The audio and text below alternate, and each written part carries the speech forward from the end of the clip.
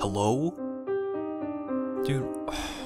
Never fear, we have bookcases. So update 9.2 was a little forcefully shoved into our faces the other day, and the big change is, as you have seen, bookcases. We've got new chapters to unlock in the library with new capstone abilities that mimic the capstone abilities in the university. When you click to browse the bookcase, then you're given that familiar book format. You'll also notice that the Archaeology and the League of Nations bookcases have these books on the front with a lock on them. These bookcases have a capstone technology that you can research once you finish the bookcase for a, quote, powerful bonus. The Archaeology capstone gives a plus 1% bonus to Warhol legendaries. That's fine. The League of Nations capstone reduces the oil cost for law contributions by 15%. It currently costs me 58,520 oil to max out my parliament contributions, and this will save me almost 9,000 oil every time, so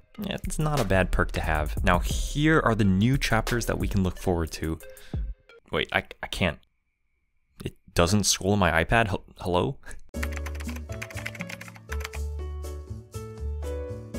Hey, so I'm coming back to you guys on my phone where we can actually see everything. I'm going to talk about the chapters, and I'm gonna give all of them a grade, reflecting how good I think the chapter is. In the Archaeology bookcase, we have Advanced Reconstruction. This reduces the cost of crafting artifacts once per day. Fully researched, it reduces the fragment cost of the 1 artifact craft by 10 and the 5 artifact craft by 50 once per day. And you can get 2 artifacts per day by watching videos instead of the 1. Now the 1 artifact craft, none of you guys are actually doing that, right? Now if you do a 5 artifact craft every single day for a year, this will save you a grand total of 18,250 fragments. So this chapter is really long-term savings for all of you daily crafters out there, which I am not one of them. I also never watch the videos to get the free artifact. Maybe I should.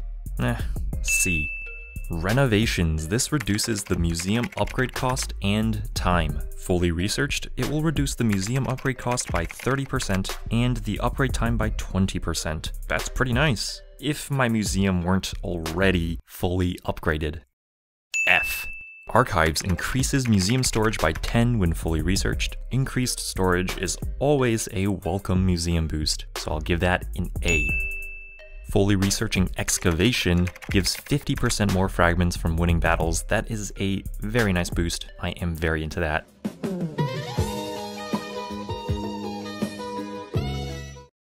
A.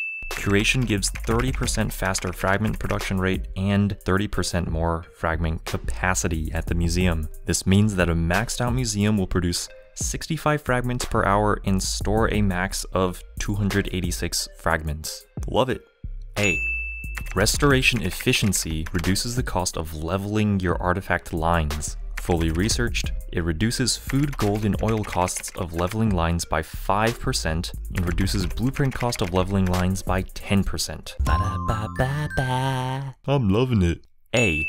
Endowments reduces the cost and time required to unlock new lines in your artifacts. It reduces researchers and benefactors required to unlock artifacts by 5%, reduces supplies required by 10%, and the artifact unlocks 5% faster. Pretty useful, but not as much as the others. B. Private collections is all about netting you more blueprints and fragments when you're selling your artifacts. Fully upgraded, this gives you 20% more fragments and blueprints when selling artifacts. This is another great branch. A. A fully upgraded Archaeology bookcase is going to make churning blueprints even more profitable. If I have private collections and restoration efficiency maxed out by the next crafting event, I am probably not going to sleep. I will literally be crafting artifacts until I die. Alright gentlemen, moving on to the League of Nations bookcase. Parliamentary proceedings reduces food and gold cost for parliamentary contributions by 20%. As always, any contribution reduction cost is greatly appreciated. A. A fully unlocked coalition forces will give you 10% more coalition power, and it reduces the cost to upgrade them by 20%. Pretty good. B. Defense planning gives you a bunch of random HP buffs to defensive towers in World War, and none of the buffs are that great. C. Trenches again give some HP buffs and a little more trap damage, but honestly there's nothing great here either. C.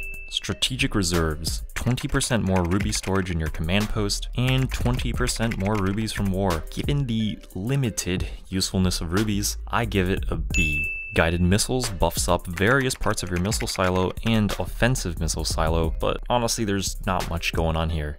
C. Armored Division buffs armored cars in World War. Wait, come on, let's be honest here. Are you using armored cars in World War? Can't complain about the Zook upgrades here though. I guess they're probably getting boosted to compensate for all the defensive building boosts in this bookcase. B. Payloads. Now, I'm not a bomber player, so I can't get excited about the bomber buffs here, but oh man, this is looking like a juicy chapter for transport upgrades. I'm giving this chapter a B+.